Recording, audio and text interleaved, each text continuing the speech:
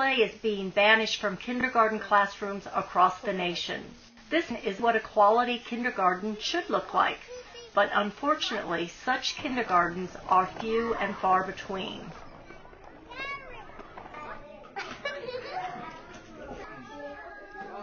So how did play, once the distinguishing factor between kindergarten and first grade, become prohibited? More testing. In efforts to raise test scores, school administrators and teachers think sooner is better, and therefore teach to the test sooner and more furiously than ever. Schools do not wait until first grade to teach the testable content. Most kindergartens across the country have learning to read as the major goal by the end of kindergarten. That used to be the goal of first grade. Forget that research shows that the average age that children learn to read is 6.5 years. Drill, drill, drill, even if the child has no idea what it means. Of course, with all the drilling, there is no time for play or for appropriate learning that leads to long-term knowledge. Young children do not primarily learn through direct instruction, nor learn from skill and drill worksheets. Research on cognitive development and the brain show us that young children learn by constructing knowledge or wiring the brain in a more physical, interactive way involving all the senses. We early childhood educators call these interactions with the real world play. In order to interact in this real world environment, not the environment of paper and pencil task, children must be active and out of their seats. Of course, then one must ask the question, why are kindergarten children sitting in desks all day long? The rate of learning varies greatly among children. In fact, the younger the child, the more variance there is in rates of development and learning, and this is completely normal. This means some children will learn to read at age 4.5, and some children will learn to read at age 7 or older. This is all normal. The early reader is not a better student than the later reader. Research shows that by the end of third grade, early readers do not have an advantage over later readers. With all this push to raise test scores, there is no time for play, not learning through play or even time for recess. However, play is how children learn, and play in and of itself has many benefits for the child. A 5-year-old needs activities designed for how a 5-year-old learns, not for how a 10-year-old learns. In schools where children engage in more playful opportunities for learning, we see children as active learners, not passive learners. This is a good thing. We see the whole child developing, that is, the physical, social, emotional, and cognitive child. Why teach just the brain when the social, emotional, and physical child needs to grow too?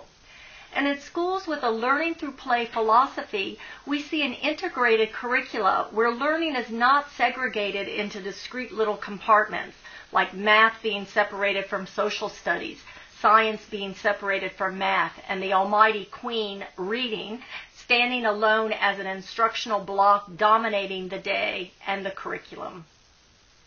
But more importantly, we see the following characteristics being nurtured and developed in a play-oriented classroom: discovery, inquiry, problem-solving, cooperation, persistence, oral language, and creativity. In addition, in the play-oriented classrooms, research shows there is less stress, less behavior problems, more motivation, and interestingly enough, higher test scores. Why is this? Because children were more actively engaged and learned more through play. Here is a beautiful example of children learning through outdoor play. Whoa, there's a colony! Colony, Cole! There's a colony! There's a colony! There is a colony! We need major help, major help! Major help! Major help! It's like a colony! Okay, all of us, we need to be careful so the ants do not fall up our legs. Yes! Jenny! Quick, open it! Oh my god, there's this one! Whoa! the matter is that we are leaving the technology age, where learning only isolated factoids of information is enough. We are entering a new era, a knowledge age in which integrating information is key for survival and success, where creativity and problem solving is paramount.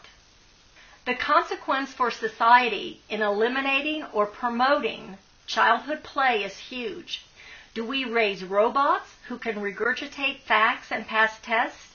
Or do we raise thinkers and problem solvers who are creative and cooperative?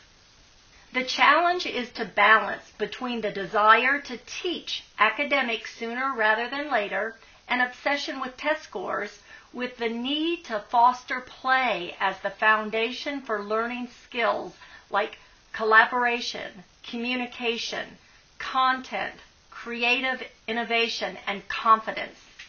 Parents and educators, as the spokespeople for young children, need to hold our education system accountable for understanding that children learn from play, and in fact, learn through play the very skills that will make them successful in this changing 21st century global society.